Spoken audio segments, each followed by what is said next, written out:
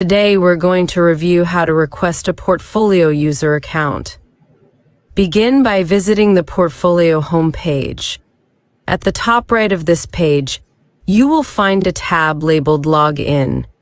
Under this tab, select Portfolio Dealer Login. Bottom of the page, select Request Access.